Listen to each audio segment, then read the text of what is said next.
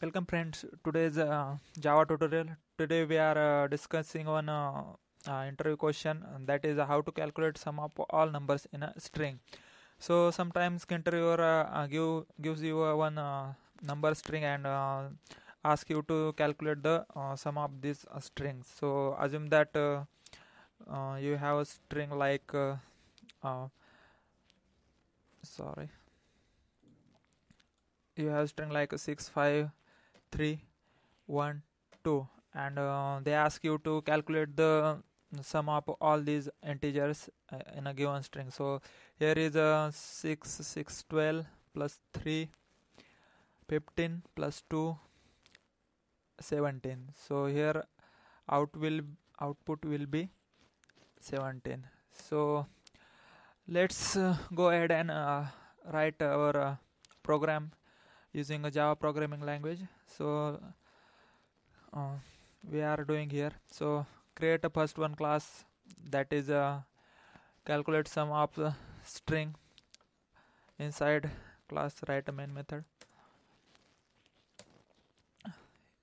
Here we are declaring string s equal to, what is our string, 65312. 65312. So and now I am telling you to how to calculate this string. So first we need to, basically logic is, first we need to convert this string into the integer. So we need to convert this string into the integer. So let's convert it first. Integer num equal to integer dot parse int of s. So let's print the num.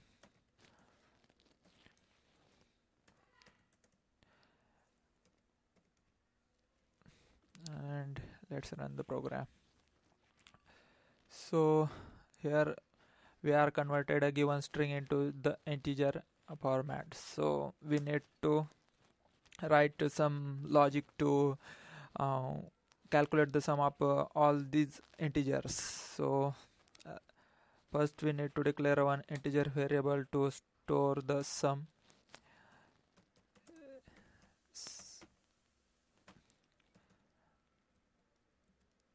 Sum initialize to 0. Write a one while loop.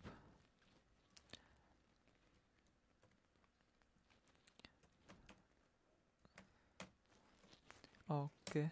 So every time we are changing this number by dividing 10. So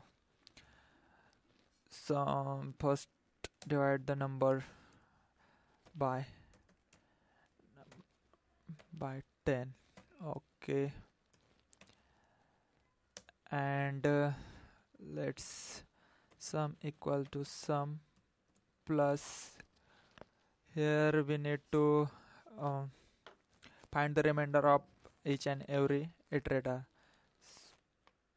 So here num sum equal to num mod 10. Okay. So what's happened here? Let's see. First time you have a number, first iteration you have a number, assume 65312. Up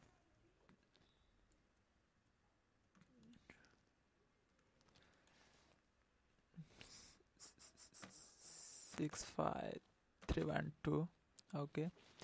At first iteration of this while loop, first you are modifying this sum variable with sum plus num mod 10.